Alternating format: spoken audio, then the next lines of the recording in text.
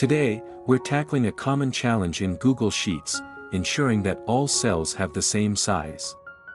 Whether you're working on a table, a project tracker, or a budget sheet, consistent cell sizes make your data look clean and professional.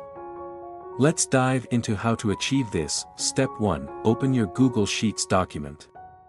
If you're working with an existing sheet, great. If not, create a new one by clicking the colorful icon labeled blank or choose from a template. Step 2. Select the range of cells you want to adjust. You can do this by clicking and dragging your mouse or holding down the Shift key while clicking individual cells. Step 3. Go to the Format menu at the top. Choose row height or column width, depending on whether you want to adjust the height or width of the cells. Step 4. Enter the desired height or width value.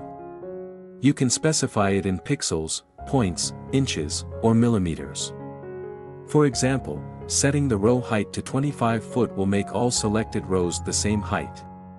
Step 5. Click OK, and watch your cells magically adjust to the specified size.